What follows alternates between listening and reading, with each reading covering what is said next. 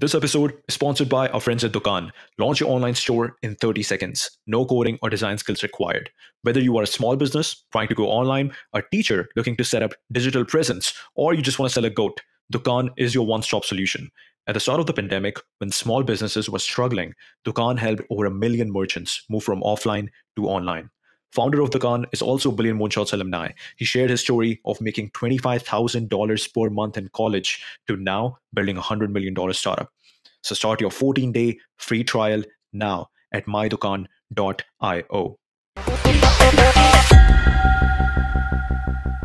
You started from selling TVs to shipping one product every 2 weeks for 4 months last year, I guess. And now you have built out this entire massive platform, TweetHunter, where you're helping people to grow. And you have the craziest, the biggest Twitter people over there, like Sahil Bloom. I've seen Aditya over there, a lot of cool people over there. But let's start from where you began. Let's start from your first internship where you were selling TVs. How was that? Yeah, so I was thinking that like the real work on the field, being talking with people was something that you can really learn from. And I did. I think just by selling something very typical like TVs, you can learn the basics about how people work, what they really want, and that the real thing, the most important thing is truly listening to them and not only trying to push what you have to sell. Right. Do you have a cool story about selling TV to someone? Yeah, I think I was so happy about doing my best sell ever. Like I think it was the most expensive TV we had, like a $3,000 with the extended guarantees, and like anything you can sell, I did it. And I was so happy about it. And the guy just came back 3 days after. It was a total mess because it was not the right one for him. It was not the right way to fix it on the wall. And it was a big failure for me. So I had this little spike of happiness, and then I was miserable. Oh, man. Yeah. I guess that's really important sales, right? Like what do we call it? The post-sales recovery, or sort of like where you also need to make sure that, hey, selling is not it. Like you also need to make sure that customer is happy after buying it, because only then they're going to come back to you again, maybe in 1 year or 2 years. Yeah. So if you trick a client, it will cost you more after. Right. Totally. That makes sense. Now let's get back. Let's get to fast forward to when you launched the Pistache app. Is that how you pronounce it?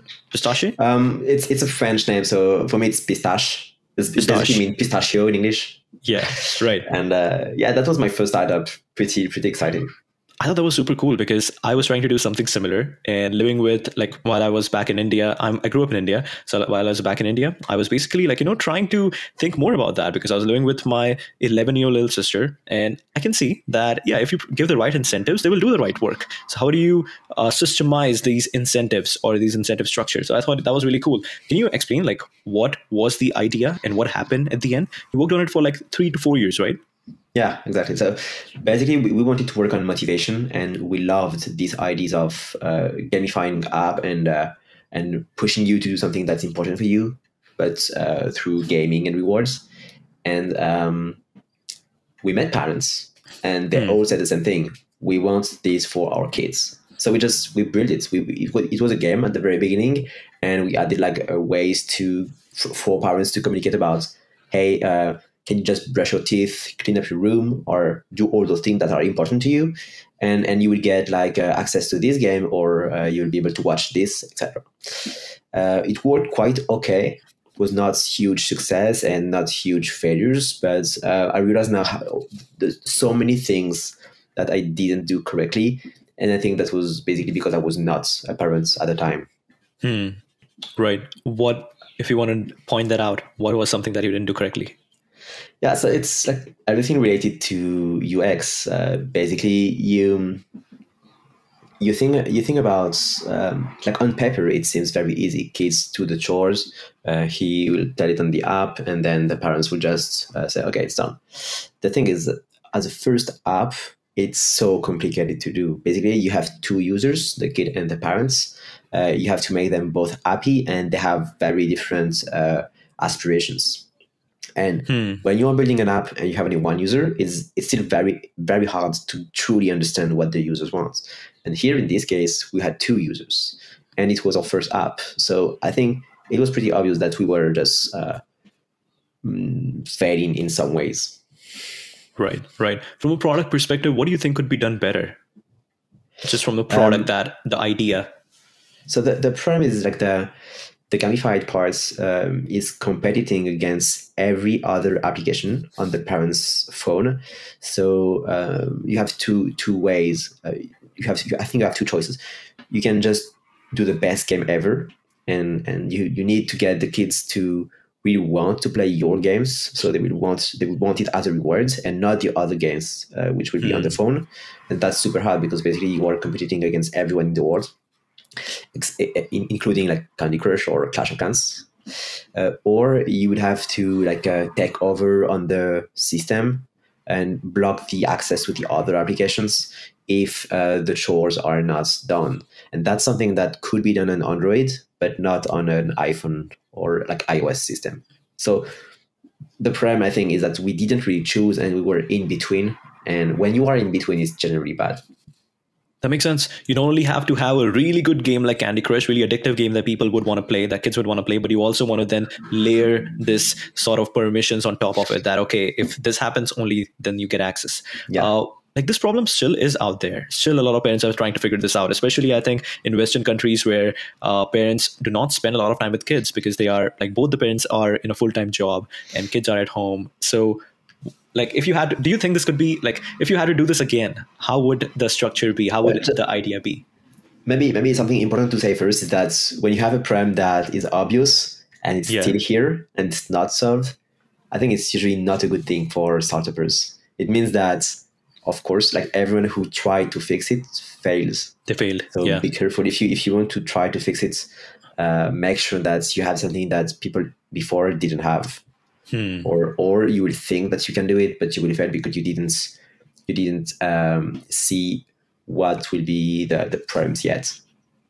That's interesting to think about, that if there's a problem that still exists out there for a long time and it hasn't been solved, which means it's a hard problem. Stay away from it. Exactly. And very often, like it's very interesting this because the most of the problems we see, they are really the wrong problem to solve.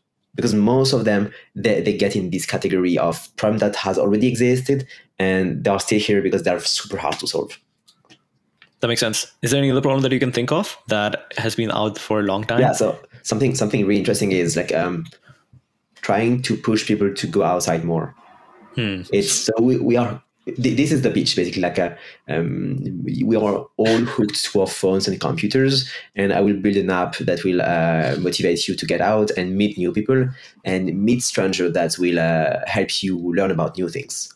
And on paper, it seems awesome. And I heard this speech like hundreds of times, and because it's very easy to come up with this. But the problem here is that it's something that people should do, but they do not want to do it.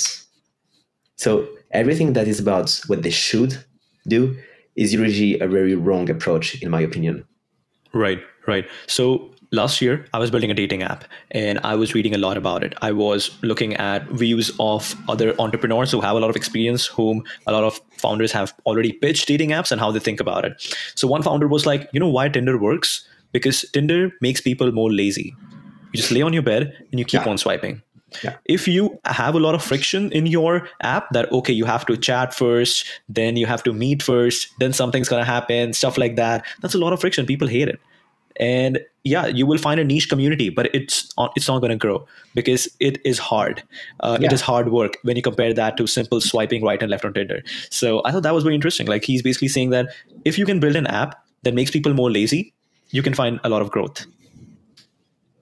I agree, and I think like I would phrase it a little bit different in a way like since people are lazy, you need something that fit with lazy people.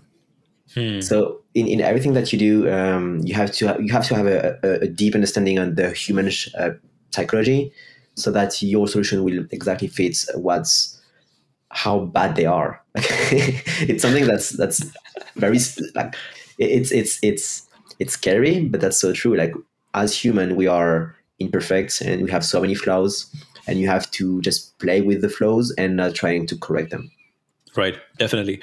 All right, so how did this idea pop up that you would actually ship one product every 2 weeks for 4 months? Let's talk about that. So basically, my first startup, it was like an in between, not a success, not a failures. I managed to sell it and get decent money, but I spent 2 years on that. So given how much time I spent on this idea, I consider it more as a failure than a success. And my second startup was even worse, like 2 years again, and total failures. So the idea this time is okay. It's normal to have failures, and you have to have failures to reach success, because you do not know what people want until you give it. You give them. So we need to speed up in shipping products, and we need to have one product that works out of 10. We need to ship 10 products very fast. So the idea is let's build 10 products. Let's ship one every 2 weeks until something sticks. And the definition of sticks was very different from everything we did in the past. Like I remember for Pistache, every time we talked about the app with someone, everyone was saying this is a great idea. I need that for my kids. This is exactly what I need. And the problem is someone telling you this is not someone who's paying. So in this case, in this new experiment, when we say until something sticks, until a product sticks, we meant until people are actually paying in the app. And that's what we did. Like we started very early in 2021 in January. And I think we released about 8 or 10 products before coming to TweetHunter. And when we released TweetHunter, from the very beginning, people subscribed and stayed and actually used the app on a day-to-day. So we just knew that it was the right one. And what was the number? Like, what was the number in TweetHunter? So I believe you launched, let's say, 8 products. So was TweetHunter your first one, 8th one? It was the last. It was the last one. It was the last one because after TweetHunter, we didn't do another one. Because okay, so TweetHunter just blew up. Took off. Yeah. Okay, perfect. That makes sense. And I think something very important is that when we made these experiments, we didn't do completely different products. Like we try. The idea is that at every new product, we need to be better and stronger and having a competitive advantage. And what we did for that is that we defined before a market, a target, and a problem to solve. And we said, like, we want to target creators and we want to have them making more sales. So by just doing that, at every new product that we shipped, we were collecting email addresses. And for the next product, we had a bigger and bigger email base to just send our new product to. So in this way, like at every new product, we were stronger as a company because the audience we were talking to was a bit bigger. And this was only possible because every time the product was relevant to them because it was the same target. That is so important. So right now there are 2 big podcasts on Twitter right now. Number 1 is My First Million, where Sean is a host, and number 2 is Where It Happens, where Greg Eisenberg is a host. Sean used to be part of a design studio, and Greg Eisenberg is actually running a design studio, and both have a different ideology. So Sean is like, hey, you should never do a design studio because you are so distracted. If you are a founder, you have to go through that persistence time where, like, your product won't be working, but still you have to push through. And that's when you find real growth. What happens in design studio is that the moment you hit that wall, you'll be like, all right, it's time for the next idea. So you never go through the entire cycle of building, like pushing through walls and actually making sure that the product is successful. On the other hand, we have Greg Eisenberg, and he's like, hey, you're only focusing on community. Like, this is the best way to run a design studio. Focus on a target user, focus on a particular theme, and only build products around that. Because that's when, yes, your target users are the same. So you're not constantly changing people whom you're talking to. You're building a deep relationship with them. You're understanding their problems better and just now searching for different avenues where you can solve their problems. So it's really interesting that you say that because, yeah, I also did a design studio and I thought that, okay, let me build different products. And I was using Twitter as my biggest channel. So let's say I spend a lot of time, writing content around fintech on Twitter. And the day I stop working on fintech, if I'm writing about e-commerce, I'm losing all my followers.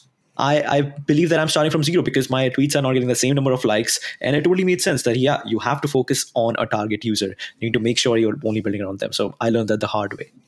Yeah, totally. This is exactly the point. Is you are identified for doing something, and it's super important to choose correctly this topic and to just stay consistent. I agree with you. Yeah, definitely. So let's talk about TweetHunter. Why do you think it blew up?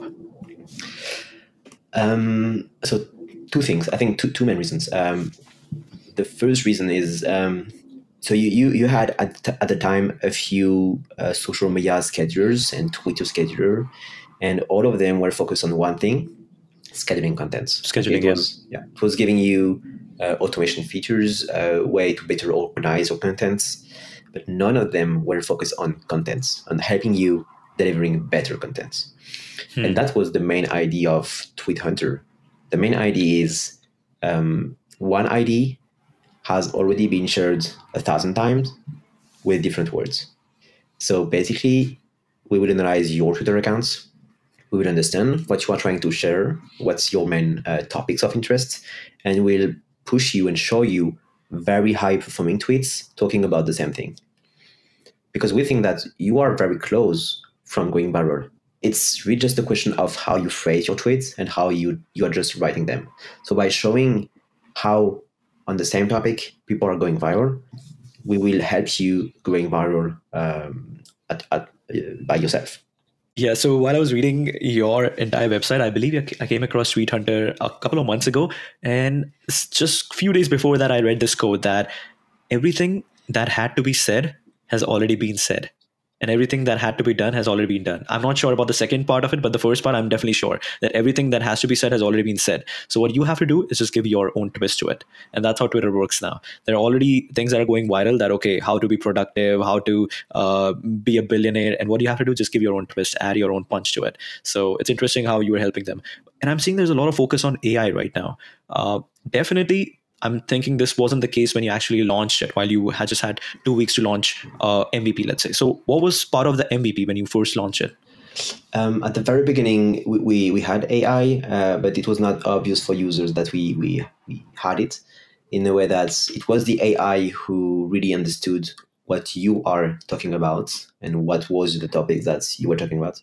And the AI was also working on like all the tweets, and it was the one finding the viral tweets that was talking about the same thing. So we had AI, but users cannot tell that we had. Right now, so we extended the usage of AI in a way that if you find something awesome, but you want to rewrite it, the AI can do it for you. So of course, it's still like nowadays AI. So most of the time, it's not perfect and ready to publish, and you have to add your own twists to that. But it's really helpful for people like me who, like, I'm a tech guy, so writing is not something that I really I'm great at. So just starting with the baseline, starting with something, it's really helping me to just tweet every day. Right. Yeah. Just making the job easier. So I'm curious about that. Like, how did TweetHunter look like when it first launched as part of those iterations? So yeah, that's interesting, because like a TweetHunter, as every other tool that we did, it was only done in 2 weeks. So it was super minimal. It was just an input field. You type something like marketing, and a wall of tweets. That's right. It. That was all. An input field and a list of tweets. And just by doing that, because it lets people find very high performing and relevant tweets, people were paying for that. Interesting. So if I could go on Twitter and in the advanced search, I wrote marketing and let's say minimum faves or minimum likes more than 500. Is that the same thing that I will be seeing on TweetHunter? Like basically scraping the best tweets from that topic? TweetHunter was better and still is. In a way that like Twitter is not made for, it's really not made for providing you inspiration. It's made for providing you content to consume. When we do it, the AI is trained to find tweets that you can way better take something from, like take the ID or take the formats. Okay, makes sense. And yeah, like how did you get the first initial, let's say, big Twitter influencers, or I'm not sure if you call them influencers, but the big Twitter accounts? Yeah, so it's a very interesting question, because I think this is where TweetHunter tipped from just getting a few subscription per day or per week to something really big. What I did was basically DMing people, like DMing every people I was following on Twitter, like the big accounts that talk about audience growth and how to get money on Twitter, how as a founder you can benefit from Twitter. And just DM them and just asking for them to try the tool and giving me feedback. But what's super important is I think this can only work if you are legit on Twitter. And by legit, I mean not having a 2-month-old account with 3 followers, having some activity showing that you are active on Twitter and you have a decent number of followers, and you are getting into conversation publicly and privately. And of course, not everyone answered, but I got some pretty interesting responses, especially from this guy, GK Molina, who reacted very positively to TweetHunter. He basically said, okay, that's exactly, as a ghostwriter, what I needed and what I wanted to create. And from this day, we worked together a lot in how we could find a way to just get him on board. And we found a way. And so basically now he's almost like a co-founder, and he's taking a big cut from TweetHunter profits, and he's managing all the content strategy for us. That is very interesting. Yeah, what's super interesting here is that you can find co-founders on Twitter, you can find co-workers, and you can hire people there. It's really like you have a way to see not only what people say about themselves, like on LinkedIn, like you can say that you have done this or this, but you can really see what they are doing, like what they are shipping, what they are, what contents they are publishing. So it's when you hire someone from Twitter, you have a way better vision of who they truly are. That makes sense. And it's really interesting. So you are building a Twitter growth tool, and you found someone who already has a lot of Twitter followers, who is talking about Twitter growth, and now you brought him as your co-founder. And this has boosted your growth even more. Do you still do that, where you cold DM Twitter accounts that, hey, try out TweetHunter? No, I don't. But I'm not sure it's a good thing. Like, maybe I should do it more. Right. It's really a question of time right now. Yeah. And I'm the tech guy, and we have a very limited team. So I still have a lot to do technically to add new features, delivering more value, and making every little thing perfect. Definitely. And yeah, like, how big is your team right now? So on TweetHunter, we have 2 guys helping me on the development, and 1 content writer, and that's it. Wow. Okay. And so I guess you are sort of the main guy driving the tech. Yeah, exactly. You're still coding. You're still coding the entire tool. Yeah, every day. Nice. Every day on the code base, trying to help. Right. I saw there are a ton of features on TweetHunter. Like, what were the initial features that like people found a lot of value? Like the cool small features that people thought, okay, this is super valuable. So one thing that we added, and I think we were the first in the Twitter ecosystem to build it, is these auto DM stuff. It's basically a way to say, hey, I have this awesome resource that I built. Just answer something on my tweets, and I will send it to you over DM. And just by doing that, a lot of people will answer your tweets because they want this awesome resource, and TweetHunter will automatically send them the resource over DMs. And so what's really cool here is that the more people answering to your tweets, the more Twitter itself will push your tweets to new people. So by having more engagements, you're having more reach, and then more engagement, etc. So this way you can really have a tweet going viral. That makes a lot of sense. Like if you just ask a lot of people to retweet, and like your TweetHunter just handles the auto DM stuff, that saves a lot of time. That gives a lot of growth, saves a lot of time. So that's a perfect combination. Was there any tweet that you thought like Twitter flagged you for? Like when Twitter thought that, okay, we do not allow this particular thing? No, never. Like when it happened to me, it was way before TweetHunter, when I was using stuff like Phantom Buster.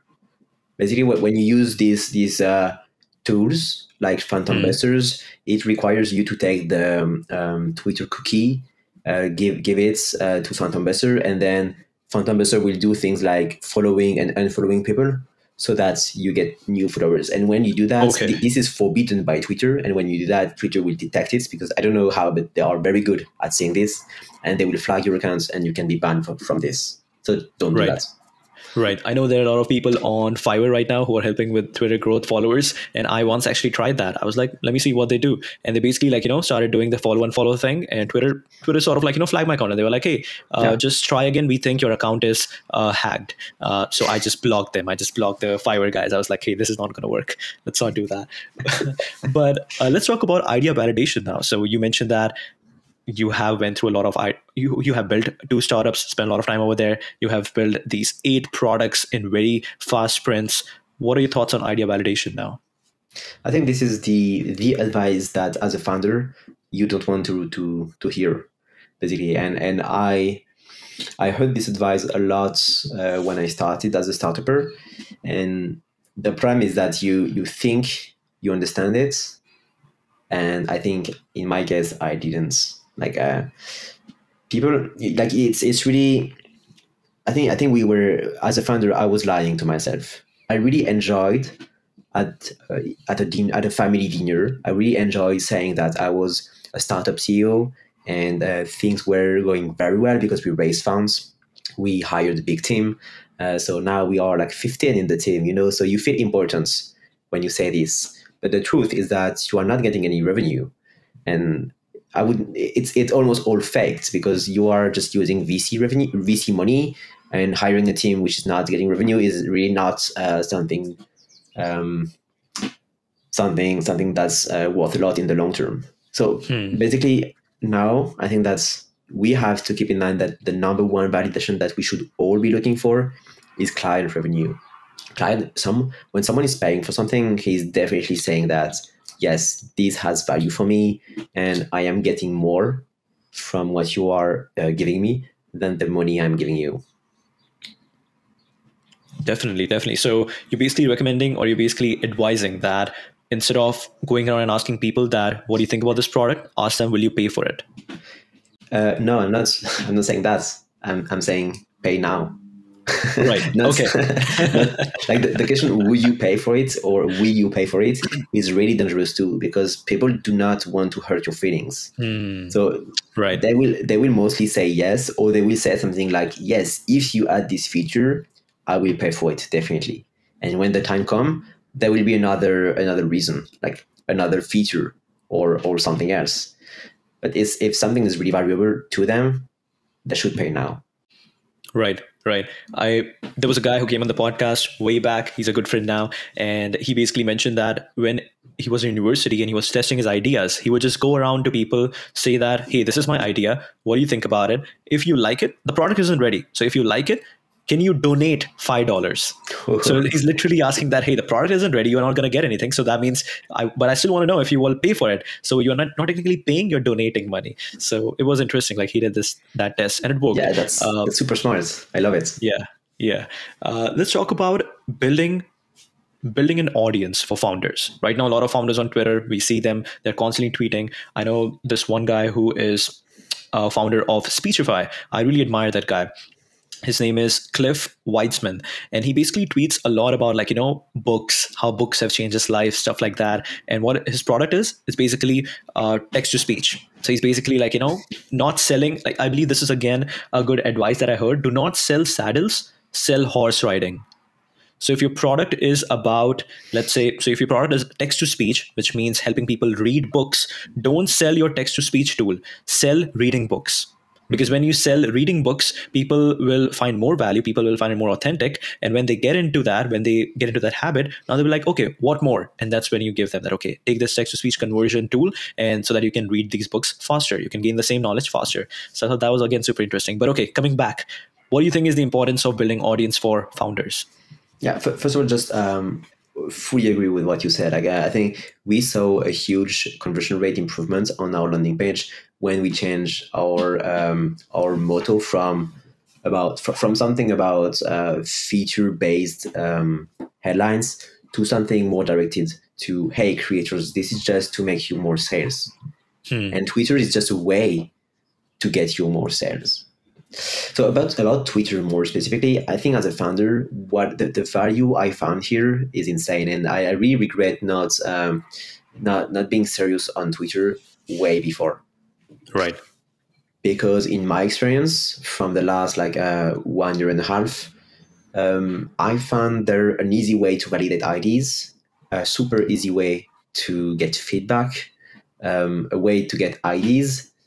With as soon as you have Twitter friends or like good relationships on Twitter, it's very easy to identify who is good at what.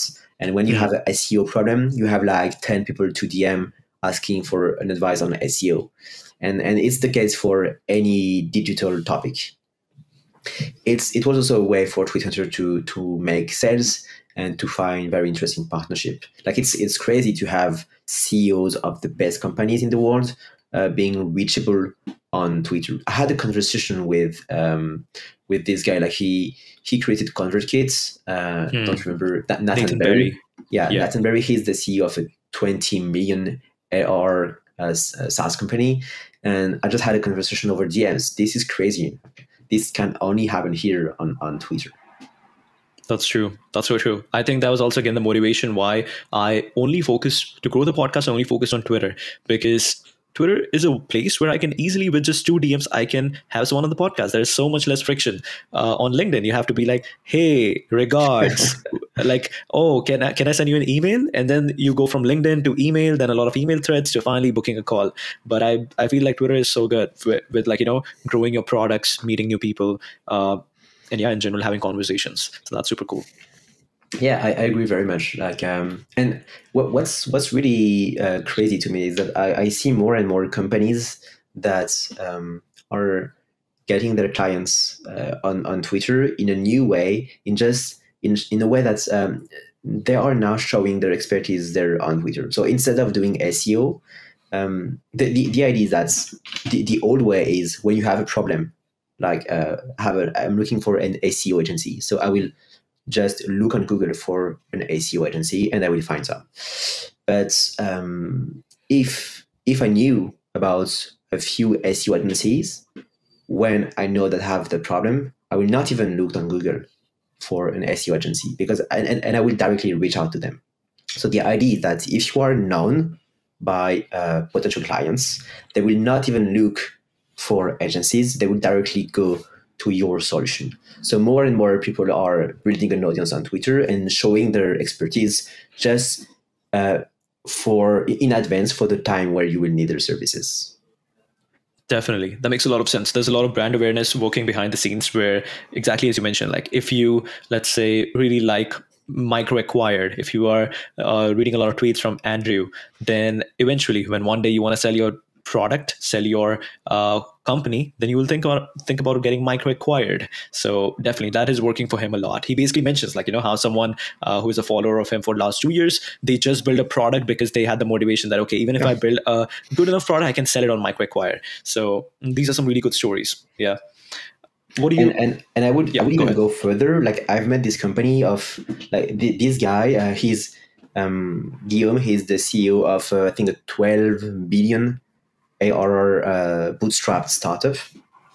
Okay. And what he's doing is even better. He's not only him doing the work of talking about his SaaS on Twitter and LinkedIn, he's making his entire team doing it and becoming experts on Twitter about their products. This is crazy. Look, everyone on his team is like the expert now on Twitter and LinkedIn about their expertise. So he has like 20 ambassadors talking every day about his products. And I find this brilliant. That's very interesting. So you're basically saying that they're not talking about the product, but they're talking about their expertise. Yeah, exactly.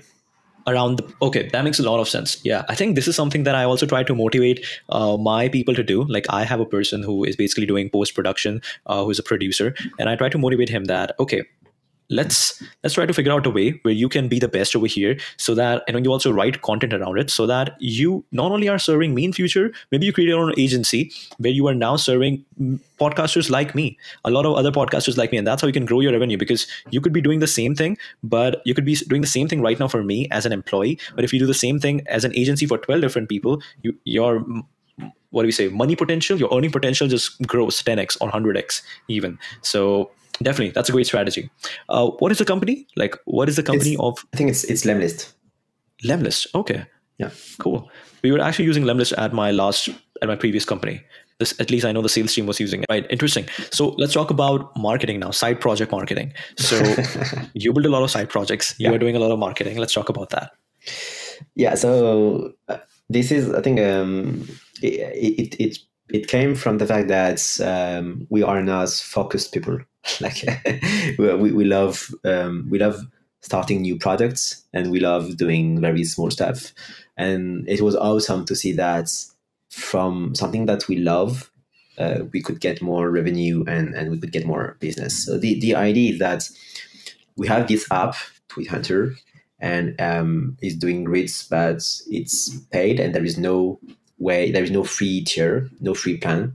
So you have to start a subscription to start our products. So we will build a lot of very small products delivering a very small service for very specific needs. One example is a very small app giving you the perfect time to tweet for your Twitter account given your followers. So we built this like a one-page app, and it's very efficient because it's free, it's very easy to use, it's SEO optimized, and it's a resource that people feels very valuable because it's free. So it's shared between people.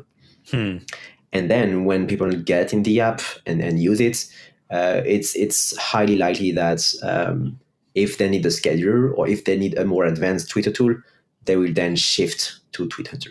And we have done a lot like this. We have this best time to tweets .io. We have an unretweets.com. We have a tool to make dynamic banners, and we have a few comings. Okay, that's very interesting. Let's talk about money. So how much money are you making right now from TweetHunter? If you're comfortable sharing. Yeah, definitely I am.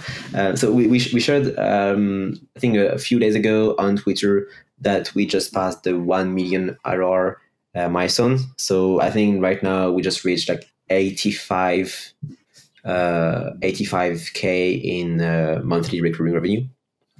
Congrats, man. That's crazy. Yeah, thank you very much. It's crazy. But what's really awesome is it's still growing. Like it's growing about 20% per month. And I think that's only possible because people are talking about us. Like what's super cool is that most of TweetHunter users, they're very happy about the tool and they are really growing. And since they do, they just mention their growth and they just mention what's the tool behind their growth, and it's TweetHunter. There was this crazy analysis. I don't know if you know this guy.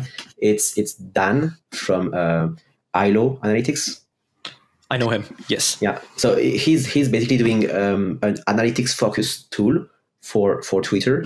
So you just know all the specifics about how your tweets are going. It's really cool. And if you are looking into analytics only, I think it's the best one out there. What he did is he looked at all the tweets that his tool is analyzing, and he just looked at on what scheduler and at what tool they have been published. And TweetHunter was not the first, basically. I think TweetHunter was about 8% of the total amounts, and a lot of other schedulers were in front of were before TweetHunter. But what was really interesting is that if you look at not the number of tweets, but the engagements generated, TweetHunter was the first by far, like very far. So we are not publishing most of the tweets, but I think TweetHunter is the number one scheduler right now if you want engagements. That makes sense. That also shows that it's a more not luxury, but it's a premium product. Yeah, because you pay more and you get more audience. Yeah, it's definitely that. Definitely. Who you thought were your biggest competitors? That's a good question. Like Hypery is pretty strong, but at the same time, like they have no AI feature. It's only about scheduling. Typefully is quite good too, but they are also just about they are perfect to write threads, but they have no AI features, and we are, I think, way better in automation. And there are a few others. basically, I think one of the key thing that we do very good is that TweetHunter is only about Twitter, and it's almost the only tool out there who is doing just Twitter. Okay. And I think it will stay like this.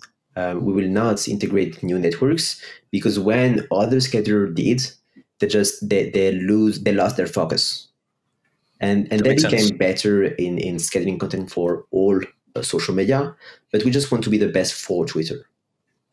And when we started looking at LinkedIn, we did it by launching a new product, which is Taplio. We didn't want to make the two networks on one platform because then you are limited by what each platform can do, and it leads to a very messy product. And if you look at the SaaS that are letting you handling every networks, they are super messy and very limited in features. Interesting. Also, you will have to change your name. Exactly. It will no longer be TweetHunter. It's only going to be Hunter. Any platform you go, we are the hunters.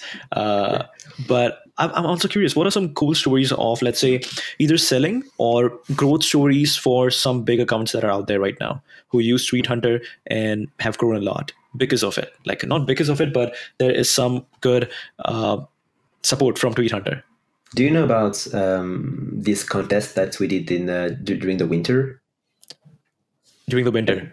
Yeah. Okay. So like a few months ago, we launched a Twitter growth challenge, and the idea is that we were giving away a very small part of TweetHunter to the 5 people who would grow the most in the challenge. And I love this idea because everyone, even the people who are not winning, they win something for themselves because they grew. So even if you are not in the top 5, you have worked for yourself. You have worked on your audience.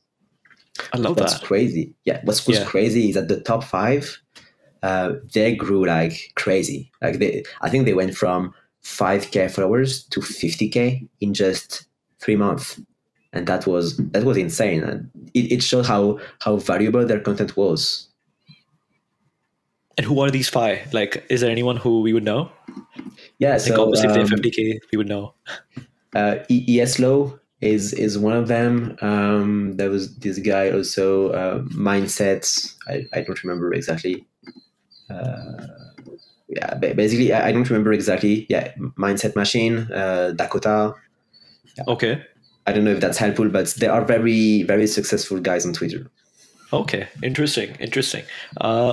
And when you said you would give them a small portion of TweetHunter, what does that mean? Yeah. Are you giving them equity of TweetHunter? Sort of, yeah. So TweetHunter is not a company; it's a product in a company. So there is no like equity for TweetHunter, but we did something similar where like they have a right on profits and a right on the acquisition if it happens. So it's basically as if they had shares. Okay, that's really interesting. Which is awesome because now that they have huge accounts with equity, they are helping us talking about TweetHunter. So it's even better for us. I love that. Like, because I'm always thinking about these, like, different growth strategies. I used to consult in growth, and this was the plan. I would just throw random stuff out there, and some things would go viral, some things would not. And this is one of them. Like, even for podcasts, I believe what I did was just shoot out a message that, hey, whoever creates a reel, a TikTok, a short that goes viral with the podcast content, will give them a certain amount of money. And that sort of like, picked up. A lot of people made content around that. So I always love these sort of small contests. And I think that's a winner. That's a winner for you. Thanks, man. Yeah. All right. What else? Let's talk about Taplio. So when did you think that, all right, you have crushed the Twitter algorithm. Now it's time to go on LinkedIn? Yeah, so Taplio is exactly this. Like we are trying to do on LinkedIn what we did on Twitter, but LinkedIn is so much harder to work with. It's crazy. Okay. Like their API, their ecosystem, and everything. But they have more users. They have user with very, very high potential, and it's very easy to get email addresses on LinkedIn. So what we did is basically we made a copy of TweetHunter to create Taplio. we changed the backend. We changed some of the features. We added some other features dedicated to LinkedIn, and we released that like about 3 weeks ago. We released Taplio, and I think we just reached 14,000 in monthly recurring revenue, which is quite good. Like it's not crazy, but it's going faster than TweetHunter when it started. Definitely, so I'm very happy about how it's going, and like I hope it will keep growing. Right. So people who already have a TweetHunter subscription, do they get some sort of discount for Taplio? We're working on that. I would love to find. It's like everything we are trying to do. We try to make it automatic. Like for example, we have this 30 days refund policy for TweetHunter, and now to get the refund, you have a button for that. Like you can just press a button and you get the refund, and almost no one is doing this on Absolutely, SaaS. But it's like for us, it's super important because first of all, it's fair, and it's like it helps us running a big SaaS with a very limited team. I think the number one thing that does is it builds trust. Like when you have a refund button, I never saw that. I still remember, I believe when I was working at my previous startup, I had to give a presentation. For the presentation, we were pitching to some investors, and I thought that we had a video editor who can help me out with it, but the video editor was sick; he couldn't do it, so I had to do my own video editing, and I had never done it. So I actually went and bought just search for video editing software, and obviously there are a ton. I just straight away paid money to one of them, and it wasn't working properly. It was so bad. And when I started looking for that refund button, it wasn't there. And now I thought that was the worst experience I ever had, because I had to email them twice or thrice so that they don't keep on charging my credit card. And then I found a better software on Product Hunt, which simply had a refund button. So I thought that was really good. Like that builds a lot of trust. So now if I want to go back again, I will go to that Product Hunt tool, because even though I'm not like a big whale customer for them, but they have built some trust for me that I will keep going back to them. So I think that's very important. Yeah, what you want is like customers on the long term. You don't want people just coming and leaving, and just refunding them is not a big loss. So yeah. Exactly. And also, if you do something bad like this, you're going to get a lot of Twitter, what do we say? A lot of Twitter aggression. A lot of people are going to tweet against you that this customer support sucks. Yeah, exactly. Yeah. And those tweets go viral a lot. But yeah, for Taplio, what you definitely mentioned that, yes, number one, there are users with more earning potential. There are way more users. There could be, let's say, 3 times or 4 times more than Twitter. Twitter definitely has a lot of bots right now. What other things have you found on LinkedIn? Like what other cool insights have you found on LinkedIn? Something that I didn't think of when I started this project is that on LinkedIn you have teams. Like on Twitter you have solopreneurs, but on LinkedIn you have teams. And we had this client who he purchased 15 licenses of Taplio for like 15 times the price of one account. So it can go way faster because a big team are just taking licenses for everyone in their company. Right. Is the pricing different for LinkedIn and Twitter? Yeah, a little bit. So for right now, it's a bit cheaper on Taplio for LinkedIn because we are pricing per seats, which is not the case on Twitter. On Twitter, you can connect as much Twitter accounts as you want on TweetHunter. On LinkedIn, you can connect only one LinkedIn account. Okay, makes sense. Yeah, I believe just because of the fact that now people are using for more value and to create even more expensive leads, maybe on LinkedIn, you could potentially charge even higher on LinkedIn because now teams are hiring and you can have a totally different pricing for teams. Maybe. Yeah, that makes sense. And how different, like what are these users? Who are these users who are using Taplio right now? I'm just curious. I think it's a mix of coaches, CEOs, consultancy people, a mix of that. Okay, makes sense. Yeah, you are very right. Like they have it seems like they have a more purchasing power, which is interesting to work with. Exactly. And yeah, like, are you planning of moving to different platforms like Instagram? I don't know. Like LinkedIn is a bit like Twitter. It's text based. Instagram, TikTok. It's gonna be a huge work to just make it better, handling the videos and the images. Huge work in front of us. Yeah, maybe we'll see an Instagram hunter. But Thibault, this was good. This was a really fun, free-flowing conversation, and enjoyed it. Thank you so much for coming on. Me too. Thank you very much for having me. It was lovely talking to you. I would just end this by saying that my DMs are completely open. So if anyone wants to reach out and just talking about TweetHunter, Taplio, or anything else, feel free to do so. Perfect.